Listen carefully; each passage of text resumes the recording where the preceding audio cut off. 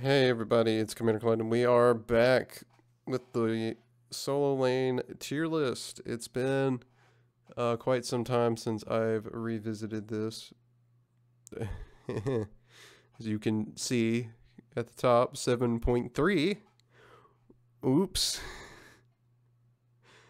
Anyway, we're back to update this thing.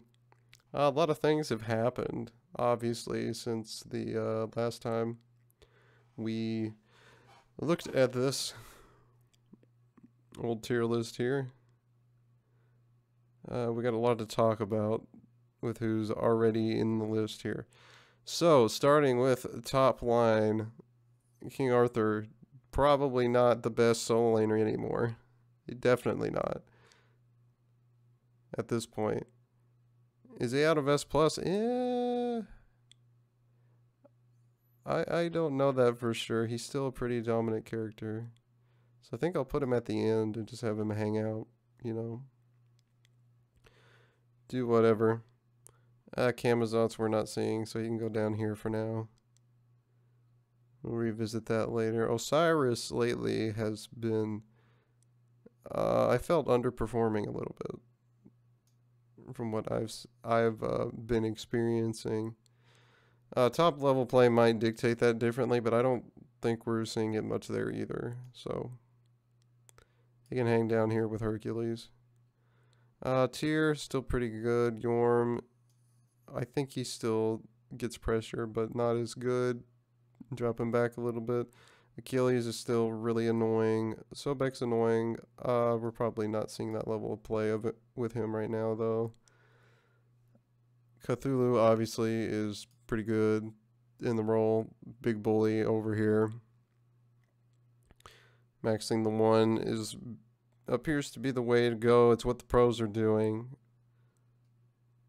Seems to work pretty well for pressure.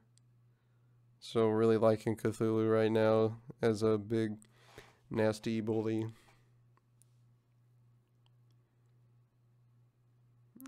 I think, honestly, from what I've been seeing, I think Hercules is making a comeback. He's still just a really annoying early game bully in that he doesn't always have to hit the wave to be a threat to you. His driving strike does a lot of damage. His passive is really annoying. Frustrating. His 3 gives him prots, and it has for a while, but, you know, that's pretty nasty. I've seen a lot more from him. That's why he's getting the bump there. Let's see, in terms of what's getting played right now, Guan Yu is pretty not good. There's too many gods that frustrate him and stop his 3 and just lots of annoying things that's hard for him to deal with. Mulan's going to go about in the middle here, I think. She's shown a lot more promise than I was seeing before, so she's going to get that bump into top line. S+ there. Honestly, she might be up here. That's a pretty bold take, I think, though. But I've seen some good stuff from Mulan, so keep it up there. Odin, I am dropping down here because we're not seeing it played. Pretty simple. These guys have dropped completely out of solo lane meta. The things I was liking are not happening, so they're just off of the list. Going back to just being really good junglers. Not seeing the play or the pick rate from those gods in solo to warrant anything I had predicted previously about them. Persephone still hangs out because she's just that good. Same with Heim. Kind of just that good, in my opinion. Of picks here. Hierarchy. Cerberus is probably not as good as Hades. Susano, same thing. We're not seeing the Susano solo anymore, so he's out. Bologna's in a weird spot, I think, right now. I don't really like her that much. There's some usefulness. And that her kit is pretty versatile with boxing. Certain different gods and things like that.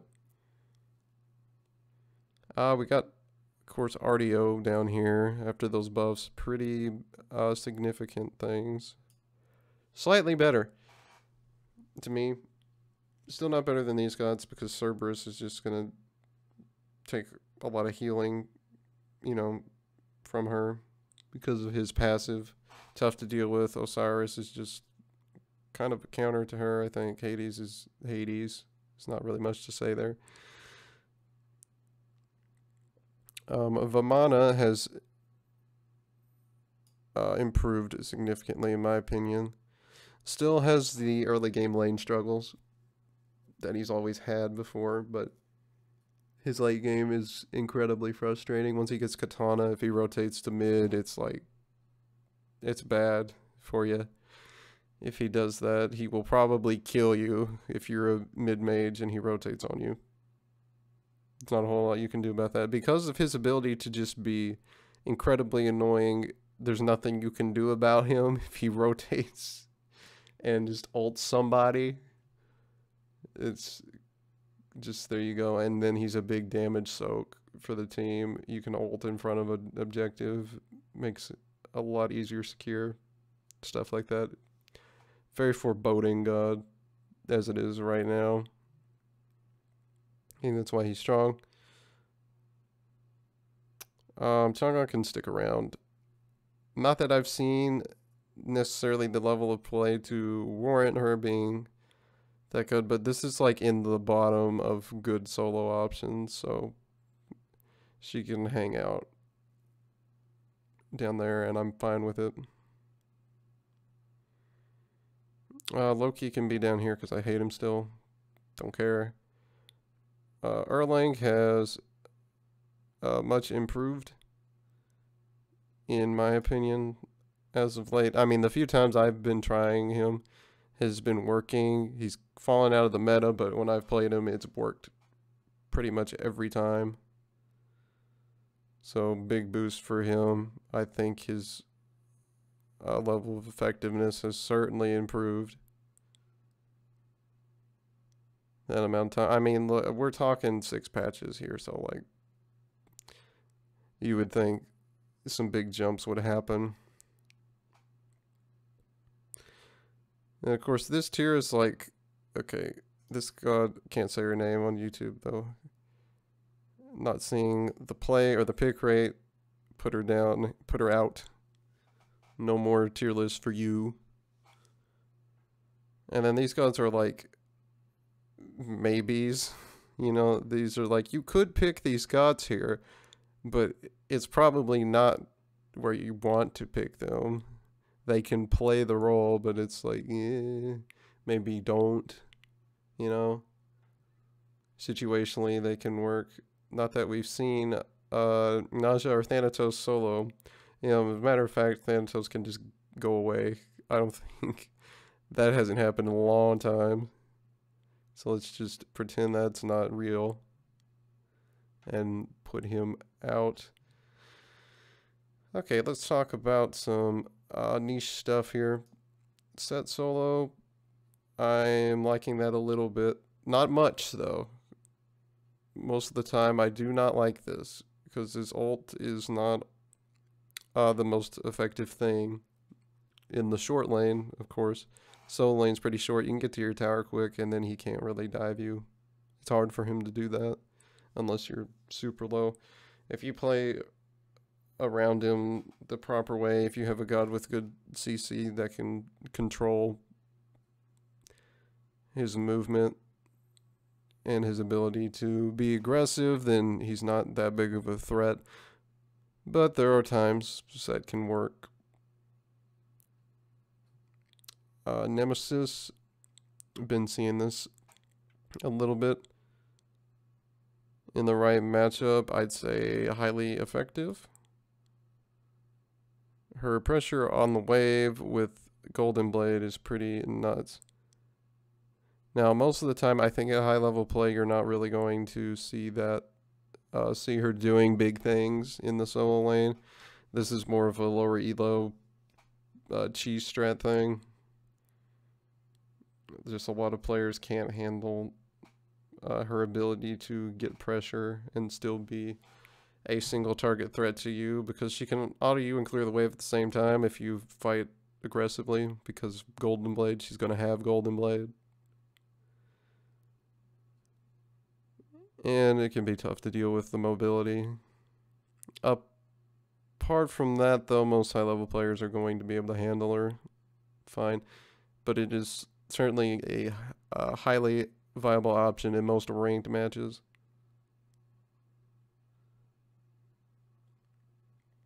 Don't think anyone else has gotten a significant boost or anything that would warrant them being playable to an extent in the solo lane, because none of these other gods I'm seeing picked in solo lane except in stupid casual matches, so we ignore that, of course.